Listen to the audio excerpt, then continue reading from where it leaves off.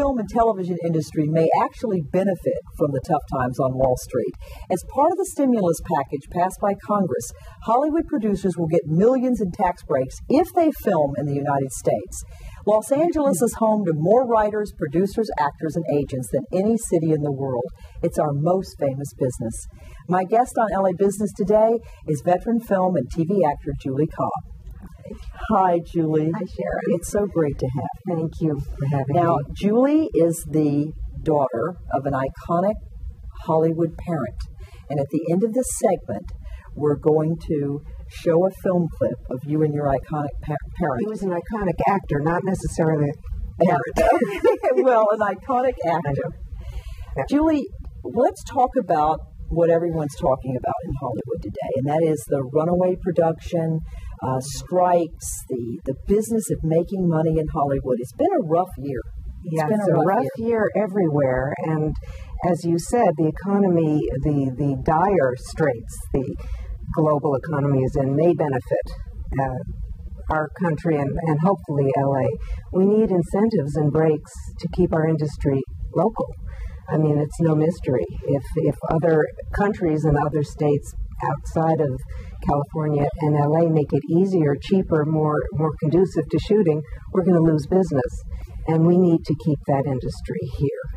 You've been on a lot of shows, and we're going to take a look back at some of Julie Cobb's work. Your Honor, Denise Thibault, defending Tanya Crane, pro bono. Excellent, excellent. Oh, I think it'd be a great idea if Elliot could skip a grade. Well, I don't know, honey. It's a big step. What do you call her? Honey. Oh, well, I better go if I'm going to get to the market before dinner. Oh, yeah.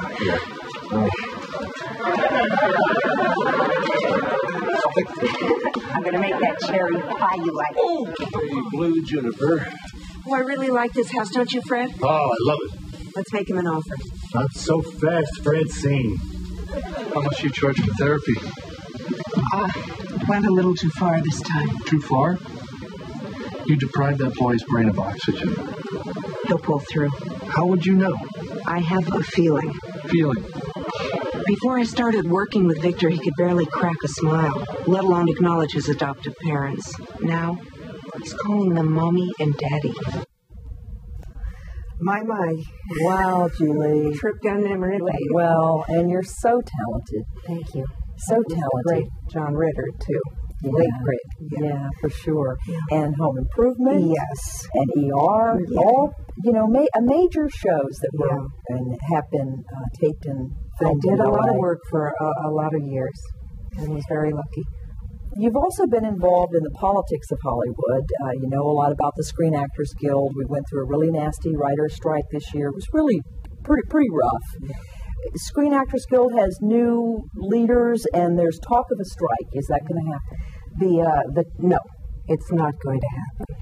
It would be suicide and on a global level.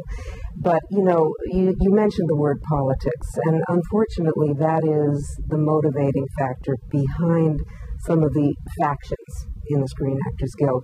When I was on the board, I didn't make a peep for the whole year I was on the board. It was a snake pit, sorry to say.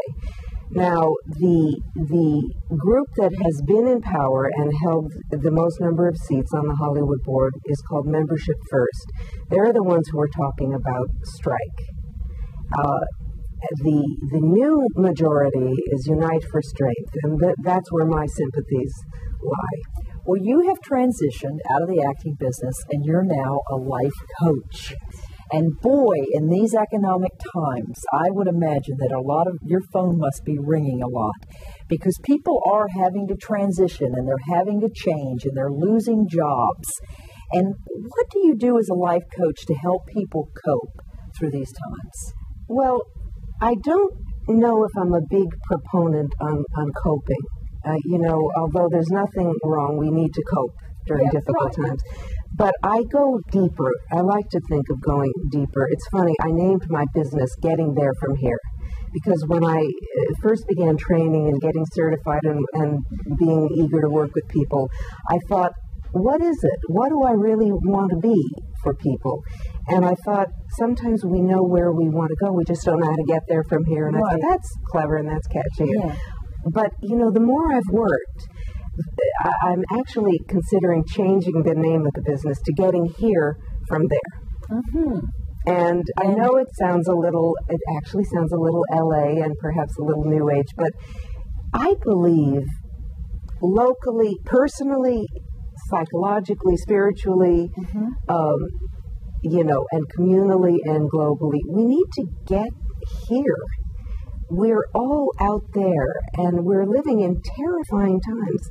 And the terror is fed, as we know, by politicians, media, and so it's helping people become centered in themselves. Yes, so that they're strong, so they know who they are.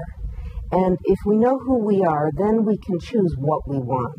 And a lot of life coaches are very, very successful at getting there from here. What do we want? Let's set goals. And I do that too. The secret and,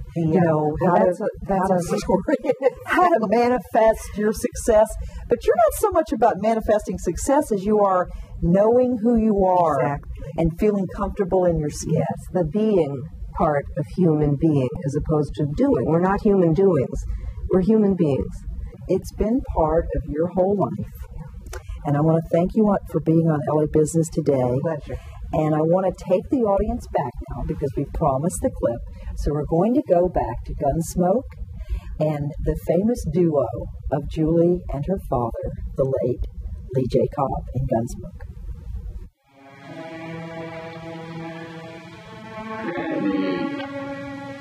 Annie, you're a loving dream of a girl. A man couldn't wish for a more wonderful daughter. Oh, another goodbye. How many does this make? Oh, this last one. When I come back, I'll be rich, famous, you'll be proud.